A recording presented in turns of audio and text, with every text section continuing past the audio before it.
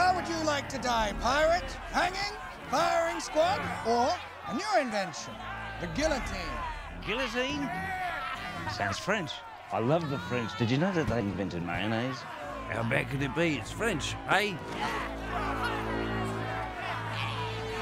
Oh, that bad. Ah, change me mind.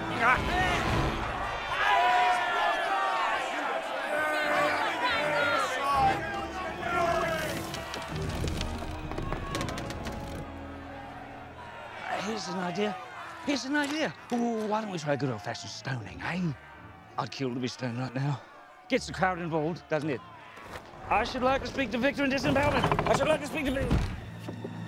Pardon me, I'm not one to complain normally, but this basket's full of heads. All right, so first question. I know you chased this movie and you were fans of the previous films. So once you sort of got the job and looked at the script, anything in particular that got you, besides making the whole movie, any sequence that got you like jazzed and excited? I mean, the script is laugh out loud funny.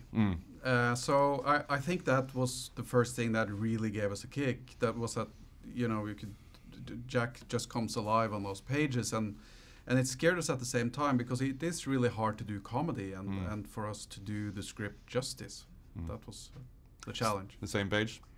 Yeah, I think so. It's where we put the most pressure on ourselves, I think, and also the emotion and the heart of it, and really try to distill that. That was also very important for us.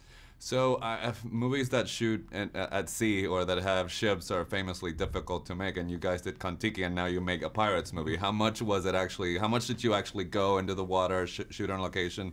Did you not feel phased by that aspect of it because of your previous movie? So tell me a little bit about that. Jerry Bruckheimer has told us to say that the whole thing was shot on water. And you're following your producers. It's all shot on water.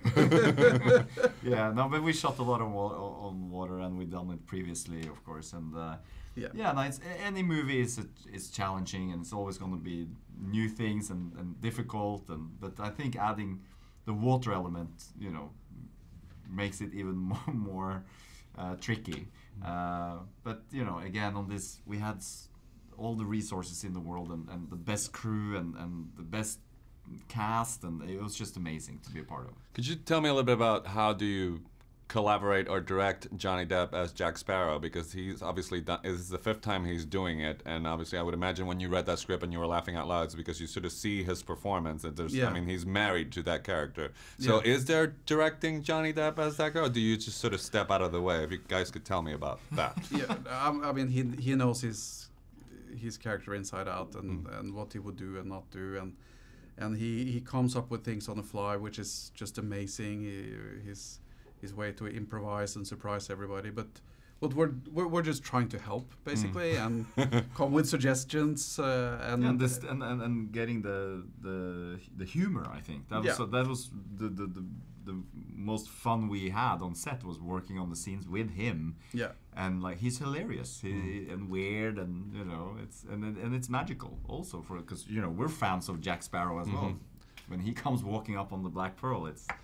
But there's an interesting, I mean, the movie is really funny, but there's also interesting things in terms of development of character. Like, Sparrow hits a little bit of a rock bottom there, and Barbossa is really, really, like, it's a full circle, and he's developed it. Was that sort of fun to get those characters and give them more meat to the bones that they already have on screen? Yeah, definitely. We love the characters just like the fans do, and we wanted to explore them more, and with Barbossa, we really wanted to know what it would be like to be the fat cat, to have achieved everything, but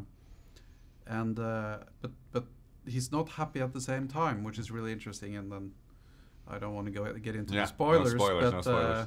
But we really wanted to give him a great story arc, and then Jack Sparrow, we couldn't give a great character arc because he doesn't really learn anything. No, you know, he has to stay the same. He's always a wily coyote. And that's why we love him too, I think. Yeah. So then how to crack that one? So then we created this backstory to learn a little bit about how Jack becomes Jack the Sparrow, and we mixed that also with the backstory of the bad guy Salazar.